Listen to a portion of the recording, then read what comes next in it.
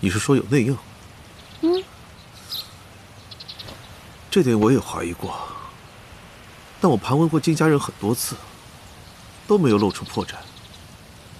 而且金家有头有脸的，我也不好审问得太过严苛。嗨，别怕，有师傅在呢。我呢，不需要严刑逼供，就能让他们直接说出真心话。不过，做这件事情有点难度。这是另外的价钱。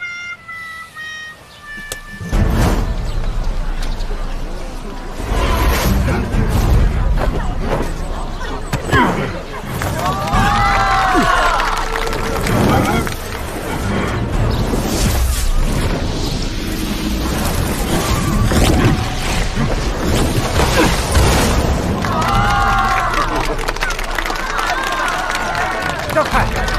让一让，让一让。走，再走，走！哎！快点放开大神仙！干嘛？李靖大人说了，这个大神仙就是金家保鼎事件的贼人。再走。好，人家大神仙刚才正与天兵天将争斗呢，护着咱们一方平安。对呀，就是啊，不要因为抓不到人就乱抓。对呀，人家金家都不追究了，你们怎么还想着抓人呢？你们不会是都中了邪，想绑住妖邪们，把我们困在这儿？哎，一起毁了吧！啊！毁了吧！看到机灵了，他往那个方向跑。是李政府！哎呀，大神仙啊！哎呀，请救救我们呀！别急，这就去捉妖。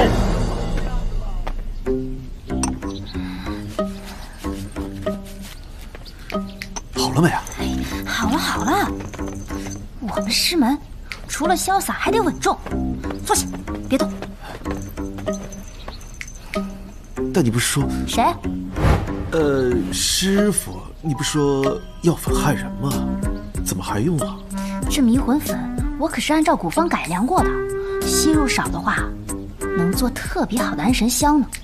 来，一会儿你把这个压到舌头底下，省得你待会儿迷糊了，被我套出什么秘密就不好了。这个金大小姐是个独生女，又是实际的掌权人。这金老太爷就更不用说了，这家都是他的。这两个人都不太可能是家贼，如果有内应，那只能是金家管家和那仆妇，对吧？对，嫌疑最大的就是管家。金老太爷最近身体不好，有居士说是金家有妖邪之物，需要用宝鼎镇一镇。可这居士也是管家引荐的。撒谎的人往往处处设防，为师还是第一次使这种活儿，这种简单比较牢靠。又是第一次啊！嘘，你小声点儿，这招不是好招。二位久等了。金大小姐，刘捕快，又见面了。二位别站着呀，赶快坐吧。坐。不好意思啊，爷爷最近有些犯糊涂，一开始不吃不喝，让二位久等了。本就是我们麻烦你们。这位就是我说的那位神医。我爷爷最近整日喊着疼，但怎么都查不出什么毛病。林大神仙也看过了，都说是阳寿快尽，已经没办法逆天改命了。这位神医似乎有些过于年轻了吧？若是其他疑难杂症，我倒不能包治百病。但不瞒金大小姐，我与那下界颇有渊源。金老太爷若是阳寿已尽，我倒有些拖延的办法。真的？金大小姐若是不信，便可随我去下界一游，你见了便知。要不还是算了吧。我家大小姐她不愿意，你们还是先走吧。哎，公子。哎，金管家，有我保驾护航，金大小姐不用怕。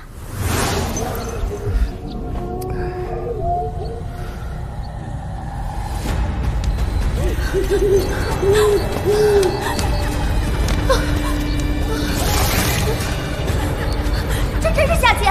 对啊，我们一会儿就会碰到差事，会抓住我们。但你别怕，他们会问你一些问题，核对你的身份。你只要证明你是金大小姐，阳寿未尽，自然会放你走的。不要，我相信你，我们快走吧。那怎么行？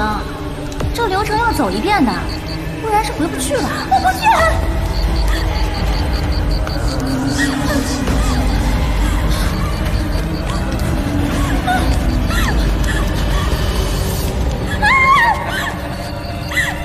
我求求你，求求你放了我吧！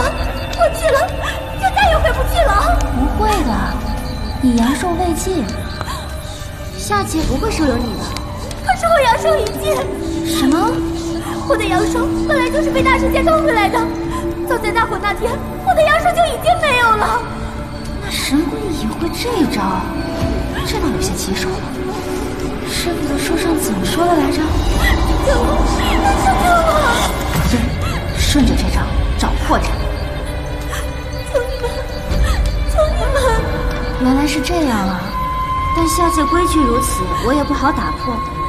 要不然，你跟我讲讲当时的情形，到底发生了什么，我才好知道是哪位差使办的事，才可能有办法。真的吗？嗯，只要你如实相告，我一定会帮你。我也不知道那天怎么就被拉入了火海。